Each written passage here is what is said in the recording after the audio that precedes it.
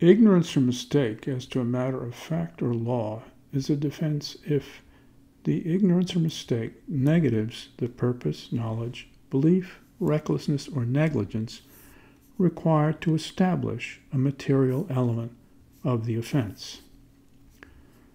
Where ignorance or mistake as to an element tends to negative, that is, to negate the required culpability, then it is relevant. Mistake is relevant if it negates culpability. Fair enough.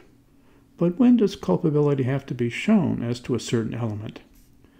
This is where the Bramwell and Brett approaches diverge. It is also where each of them left us having to guess at least some of the time. The Model Penal Code, instead, insists that, except as otherwise provided, a person is not guilty of an offense unless he acted purposely, knowingly, recklessly, or negligently, as the law may require, as to each material element of the offense. In other words, we are to assume, in default of other instruction, that culpability must be shown as to every material element of an offense. The Model Penal Code default is that culpability must be shown as to each material element.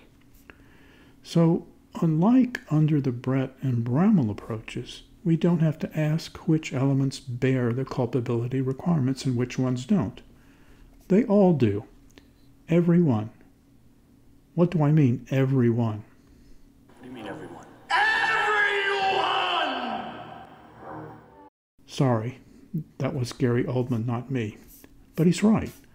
Culpability as to everyone, what? Every material element of the offense. What do I mean by that? I mean, well, material elements of an offense means an element that does not relate exclusively to matter unconnected with the harm or evil sought to be prevented by the law defining the offense. The drafter's fondness for the double negative doesn't help.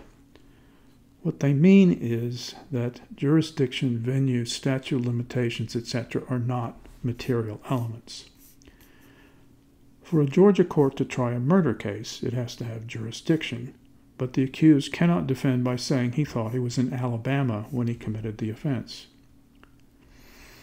Our subject is the material elements, the ones that define the precise harm or evil the lawmaker wants to address. Material elements are, of course, elements. It helps to recall that the Model Penal Code allows us to refer to three types of elements.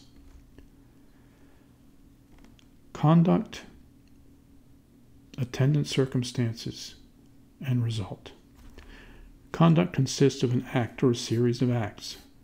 Culpability, purpose, knowledge, reckless, negligence are not elements in this basic sense, but they attach to or establish the material elements.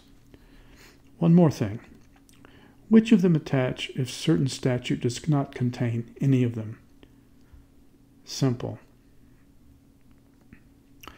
When the culpability sufficient to establish a material element of an offense is not prescribed by law, such element is established if a person acts purposely, knowingly, or recklessly with respect thereto.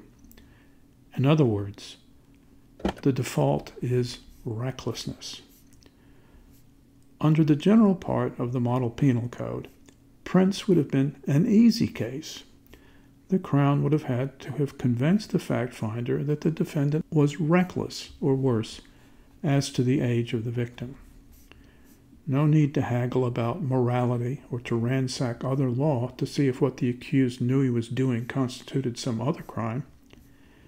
And the jury, which declared that Prince reasonably believed that his alleged victim was over the statutory age, would have acquitted if following instructions based on the general part of the Model Penal Code.